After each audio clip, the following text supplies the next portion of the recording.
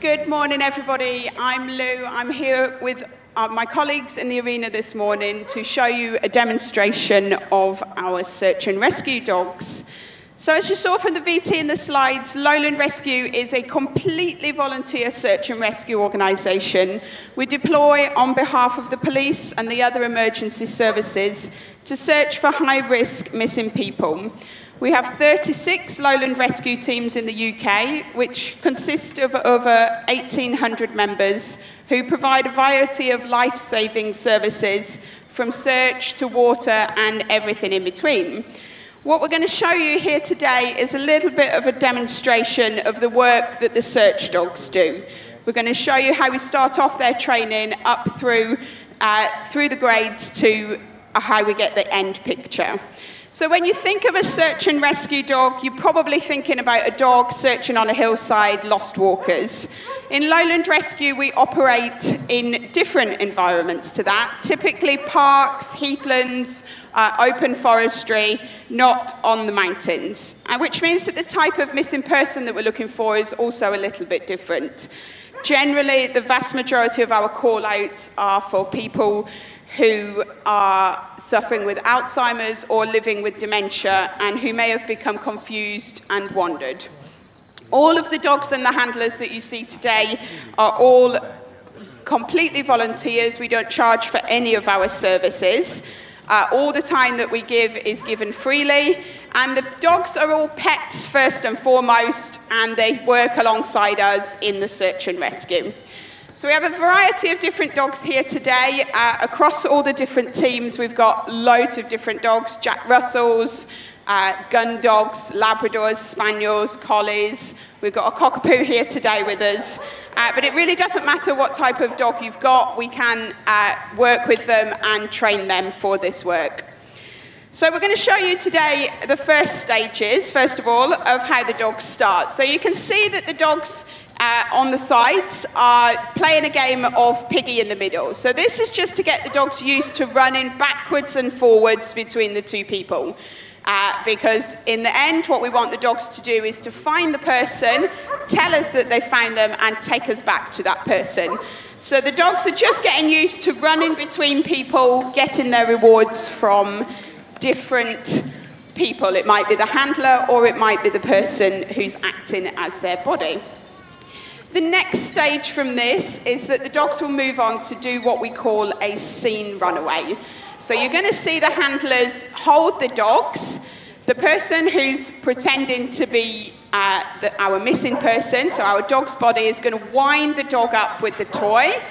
The dog's going to see where the person is going, and then the handler will let the dog go, and the dog will run to that person and get its reward once it's found its person. Now, obviously, this is a very set-up situation. We're not out in woods and things here. So for the benefits of this, we're just using our little hides so that the dogs can go backwards and forwards into the hide. Once the dogs are confidently going and finding the people from that seen runaway, we move on to doing an unseen runaway. So the dogs will be turned around so they don't see where the person's going. And once the person's hidden, the handler will send them to go and find that person.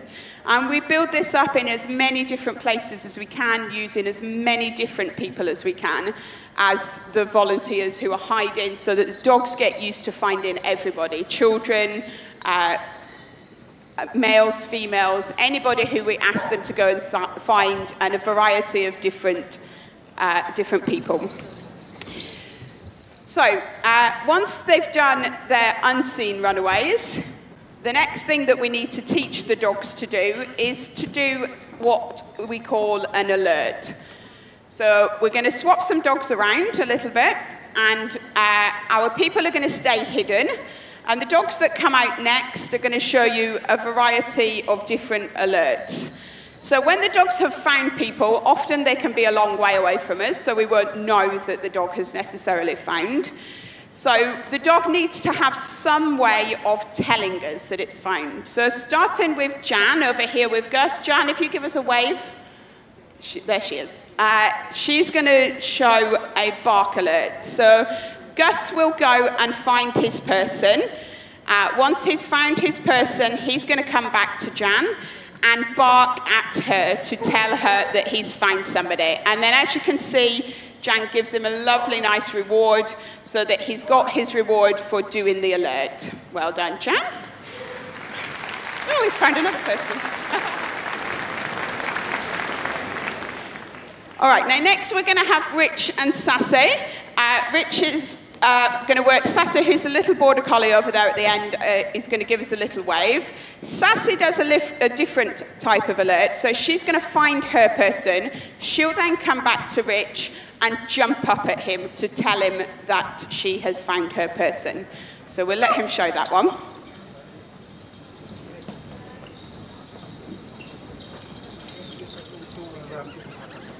Good girl.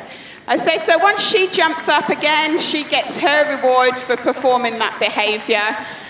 And the way that we choose the alerts is a little bit led by a handler preference and also what the dogs do themselves naturally in the earlier stage of the training. Some dogs get quite excited and bark. Some dogs will jump up and sort of, oh, look, I found.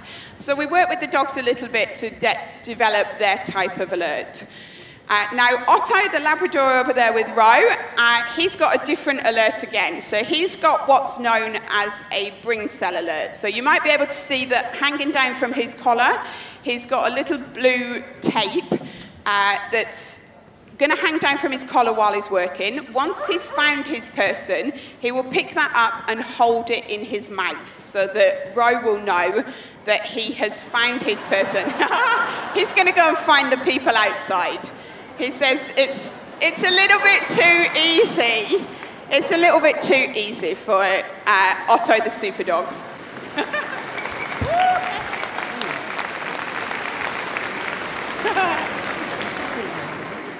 So you could see that once he'd been out there and found whoever it was that he found out there, they don't know that they're being found, but he doesn't know who he's looking for. He's just working on air scent. He picked up his little tag that hangs down and carried that back in his mouth, and again, Ro rewarded him for doing that. So next, we're going to have Jofi and Maya, and she is over here, so she's going to whip us a wave from under the little Crufts sign. Now, Maya is a bark at the missing person, so she's going to come and find her person in the hide, and then she's going to stay with them and bark. And she'll stay barking until her handler gets there so that she can come along and then help the mispert as she needs to. Brilliant. Okay, so next we're going to show you the process in full. So once the dogs have found their person, they've come back, they've alerted us to the fact that they've found that person. They then need to take us back to the person. So the handler and the support person who's with them will then be able to give any medical attention or get help and back up if it's needed to the missing person. So we're going to go around, we're going to do it one at a time again. So we're going to start off over here with Alan and Rusty, the Labrador. Alan, if you give us a little wave. So Alan is going to go, let Rusty go. Rusty's going to go and find the person. And once he's found his person, he will do his alert. He also is a bring cell alert. So he'll pick up his little tag. You can see he's got it in his mouth. And then Alan will ask him where the person is, and he takes him straight back. So this links back a little bit to the piggy in the middle exercise that we were doing before, where the dogs were getting used to running backwards and forwards between the people. That gets them used to getting their rewards, sometimes from the mispert, sometimes from the handler. So that was really well done. So Sassy and Rich are going to show us again. So she's going to do her alert, and this time she's going to take Rich back to the person.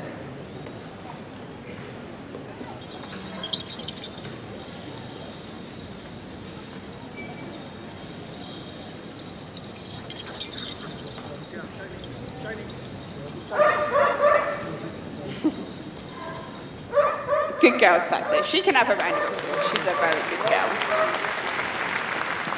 And then next up, we've got John and Isla. So Isla is a jump alert, so she's going to find her person, come back, jump up, and take John back to them.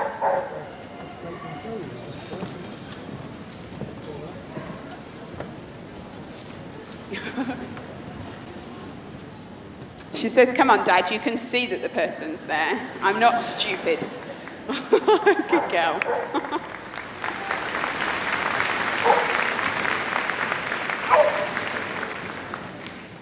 And then over here we've got Bridget, so she's going to let go and come and find, and we'll see if we can spot what type of alerts they do.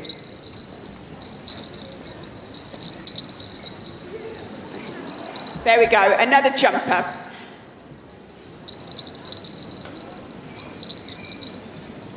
Yay, well done, brilliant.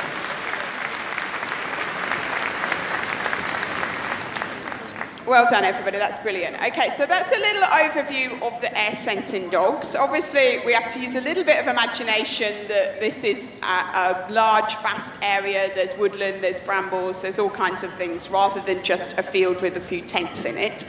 But the air-scenting dogs are looking for any human scent. So what we're going to show you now is the ground-scenting dogs, or the trailing dogs.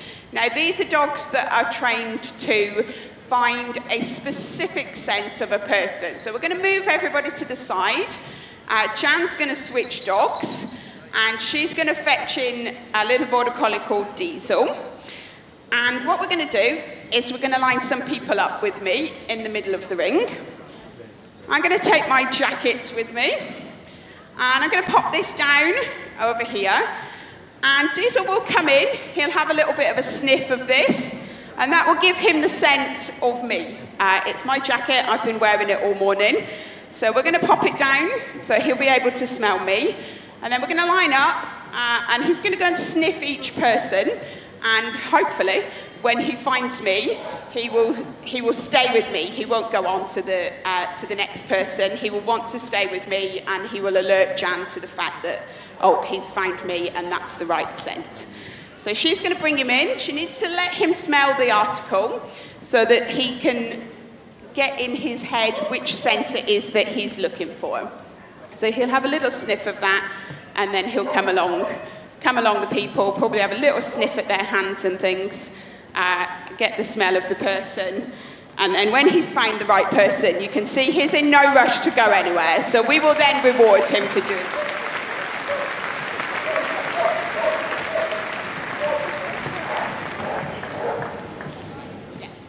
Okay, so you could see that he had no hesitation. He knew that that was me. He stayed with me and didn't want to move on to our next person because he knew that, okay, this is the person that I'm looking for. So we're going to move out of the way now. We're going to show you how we develop that into the next stage of that, of where it's useful for that if we know where a person has gone missing from, so if they're a person who's a little bit confused, maybe they've wandered out of their home or their care home, they've gone missing from there, we can take one of our trailing dogs, give them an article that belongs to that person, and as you've seen, Diesel could smell the specific scent of me. So we're going to bring in next Bert, who is a black and tan coonhound. Sarah here is going to drop her jumper, so she's going to drop her scent article, and she's walking off across the arena. And she's laying a trail as she goes that is all coming off her, a little bit of ground disturbance, scent coming off from skin rafts that are coming off her. And they're creating a picture to Bert of where she's walked. So Bert will be able to come in, he will sniff Sarah's jacket to get the scent that he is working, and then hopefully he will follow the trail where she's walked pretty perfectly. As you can see, he's got his nose down on the floor working. The ground scent dogs work on long lines with their noses down. The air scenting dogs from earlier worked very much on the air and the wind. And once he gets to Sarah, he'll then stay with her so Simon can get to the end of the lead and give him his reward. Well done, Bert.